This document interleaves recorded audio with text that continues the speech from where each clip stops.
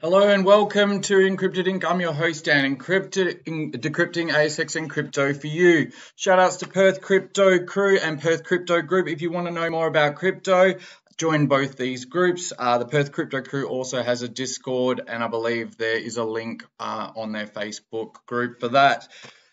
Big thank you to all my support for my channel, which is my subscribers. I currently have 40 subscribers.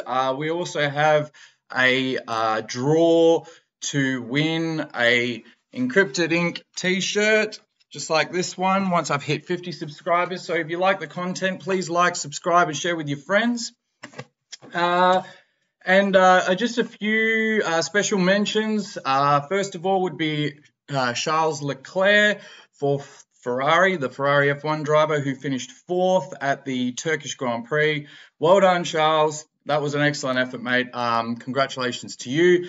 And it's looking great for Ferrari. They've just had some recent upgrades and they're looking very competitive. So congratulations to all the crew at Ferrari and also Carlos Sainz.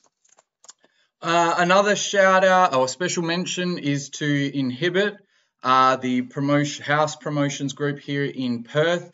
Went to your garden party on Sunday. That was an excellent gig. Had lots of fun, great vibes. Also, thank you to my friend Claire, who bought me a ticket there. And also a big thank you to Burnsy, who's away in the mines. I hope to see you soon, mate. And thanks for letting me crash at your house while I'm here. So thank you to all of you guys. Today's show, we're going to do an ASX and crypto market update. We're also going to do Secrets Revealed episode 8. Secrets Revealed episode 8 is how to invest and trade in a consolidation period. Now, I'm just going to go through what I do. I understand, everyone has their own ways of doing things, whether it be trading or just hodling. What I particularly do is something, I guess, a bit of both. So if you take anything from it, you do. If you don't, that's fine. All right, so let's go into the first ASX market update. So we'll start by going to what happened in the US markets overnight. It's currently 12:43 p.m. right now here in Perth, so the ASX is currently open. So the S&P 500 index overnight closed in at negative 0.69%. The Nasdaq is at negative 72.72%, and the Dow Jones was negative 0.72%. The SSE composite were finished up negative 1.04%. Hong Kong's Hang Seng negative 1.02%. And our markets currently are in the negative as well. No surprises there, negative 0.34% for the S&P 200, and the All Ordinaries are sitting at negative 0.42%. Okay, that's the market update, I guess, for the ASX. What I'm just going to also highlight, we'll stay on the ASX for now, is just a couple of things. I was out, like I said, on Sunday night, and people see me and they ask me, what's the next best altcoin? And I've even had people text me, what do you think about XRP? So look, I'm going to share my views on each of those, or specifically XRP. So as you know, there is a court case going on about XRP currently. The XRP price, I think it was about a week ago roughly, did show some about 10% gain over a period of time. Do I hold XRP? No, I do not. Would I hold XRP? Potentially in the future. I think a lot of XRP is future price is going to be determined by the outcome of that court case. This court case has been going on for quite some time now. There still is no end to this court case. So you could, take a punt and get into XRP, hoping that the court case, works in their favor, which it may do. It's looking sort of that way at the moment. So you could. Then again, you also got to consider that, XRP will have to have some form of use case as well. There's a lot of smart contracts platforms already out there that have already taken off, such as Solana, such as Avalanche. We all know Ethereum, one of the first. So It's an interesting one, not investment advice, but yeah, that's a little bit on XRP and just my thoughts on that. Also, any of the references that I make to any of the stocks in this video is not investment advice. This is just purely informational and things that I pick up and just share with you. So invest at your own risk, do your own research, look at charts. That's exactly what I do, and make your own informed decision. Investing is, in essence, just probability. You want the probability to be in your favor, not against you. Right, so let's have a look, I guess, about some ASX news. Some of it is a little bit of old news, but I'm going to share it anyway.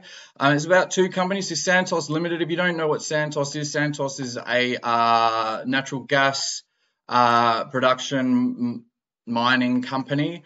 And then I'm also going to talk about Australian Pharmaceutical Industries Limited. Why am I going to talk about both of these? Because I think there's some interesting news about each of them. So let's get into it. Let's start with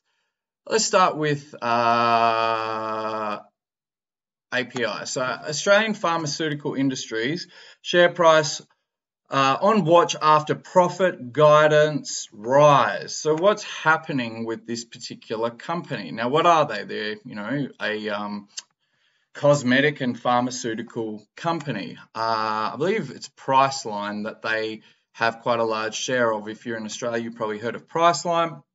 So I'm just not going to go through the whole article because I want to keep my videos nice and short, but how does this impact? What I want to highlight is this point here, and it is Sigma Healthcare Limited, which is the code SIG, and Wesfarmers Ltd, WES. I think everyone's probably heard of Wesfarmers, quite a large company here in Australia, are currently locking horns for control over API. The upgraded guidance will reaffirm both bidders' interest in the business. Furthermore, it demonstrates the resiliency of pharmacies and that despite movement restrictions, people still need medication. Good point. API's manager also deserves a tick. The company under-promised and over-delivered, which is a sign of a high-quality management team. It will be interesting to see if the takeover battle is resolved prior to the full year results being released in 2 weeks. I don't expect either party to walk away quietly. So what can you potentially see here? Well, it's potentially you're going to see a takeover from one of these two companies of Australian pharmaceutical industries. So I've done a video on mergers and acquisitions. It's a part of my investment strategy to look at mergers and acquisitions. So look at that previous video. It has the title M&A, and it just goes through what sort of price action you can expect within a merger and acquisition. We can have a look at currently what Australian Pharmaceutical Industries chart looks like now, and if I move my head over this side, you get a better view. As you can see, it's sort of gone down and decline. That's fine over that particular period of time. But even through what's this? 13th of July, it's seen quite an interesting increase in price, and again it's going up again. So watch this space. If you're interested in the ASX, have a look at this particular company, and before you do, have a look at my video on mergers and acquisitions and what happens to the prices of both the acquiring and target stock within a merger and acquisition.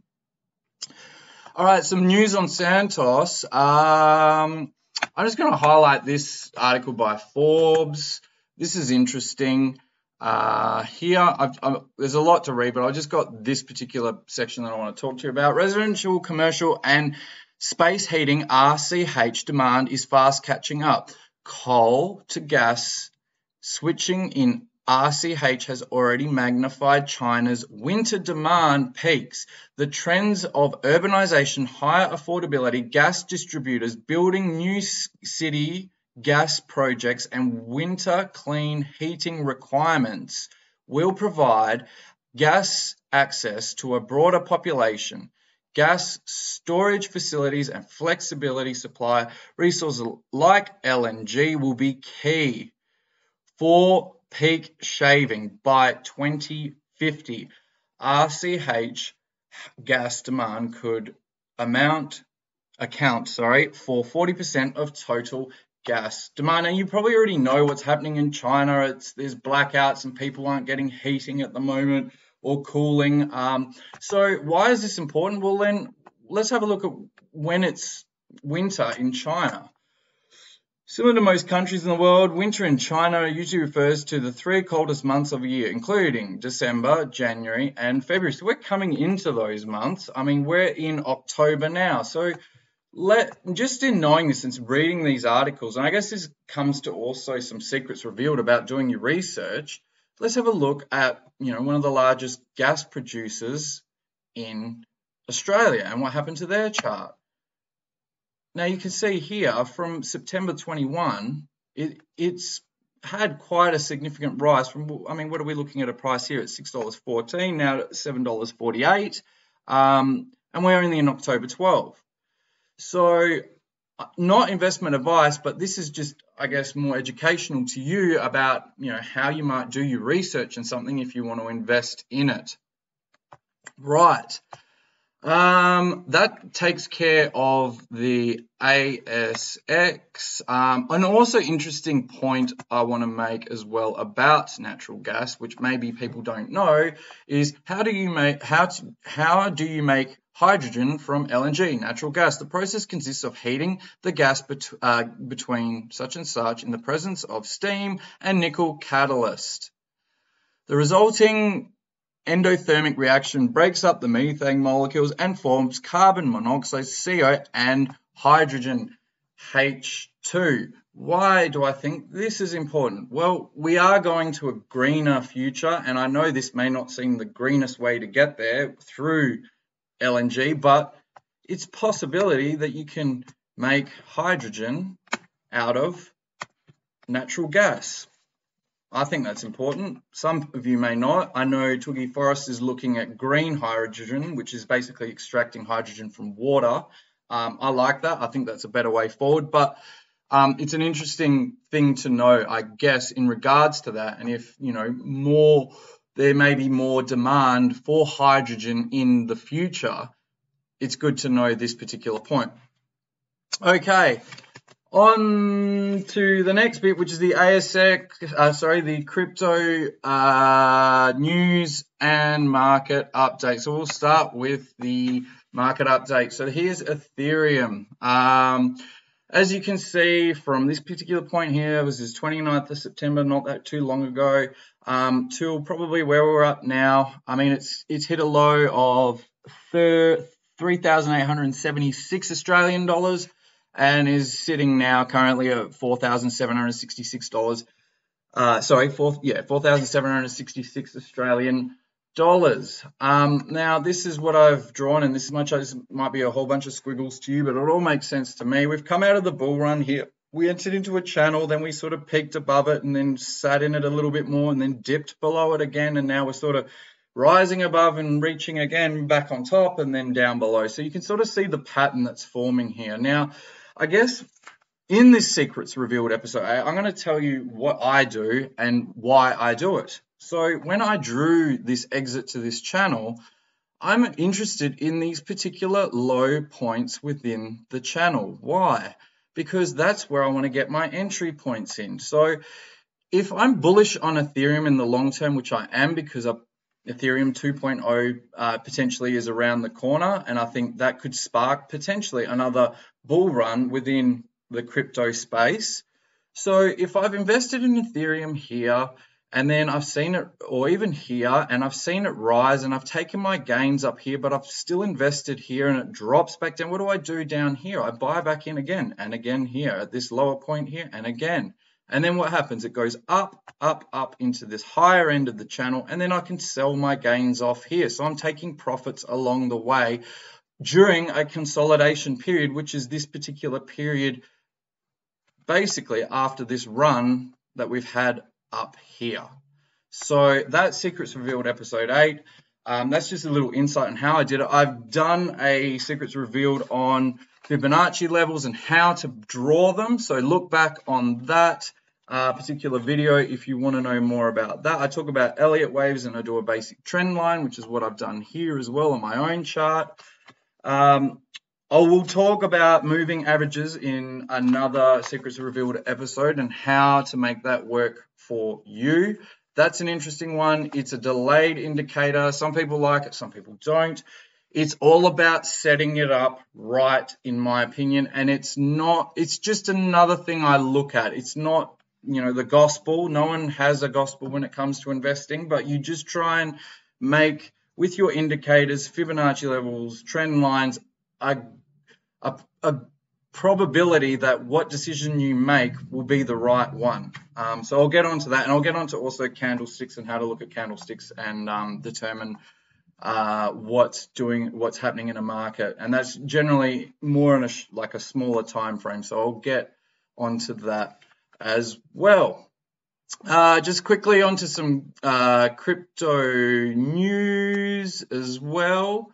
Or we can just look at the entire crypto market here, or just a segment of it if you like. So here's a segment of crypto market. So we're basically seeing a lot of it in the red. I think a lot of the cryptos would be in the red at the moment, because you can see Bitcoin is down currently, as a percentage change, 0.95%. So as you know, a lot of altcoins will follow Bitcoin. So if Bitcoin goes down, a lot of altcoins will go down. If Bitcoin goes up, a lot of altcoins will go up. So you can say that Ethereum and Bitcoin are sort of like the stock indexes of crypto, even though they're not a stock. And I'm not claiming that cryptos are a stock at all, but that's just one way to look at it.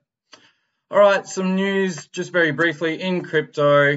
This is from Cointelegraph, great website if you just want to get some crypto news. I'm going to say Bakkt. Yep, I'm going to say that, even though it might be wrong. Crypto exchange partners with Google for payments. So I'm just going to be really brief on this. This is just something interesting.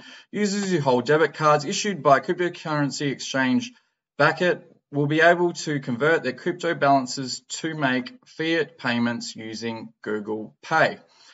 In a Friday announcement, Bakkt said it had partnered with Google to allow its users to purchase goods and services using Bitcoin, BTC, which is the coin code, if you want to call it that, for Bitcoin, and other cryptocurrencies through the Google Pay wallet and payment system.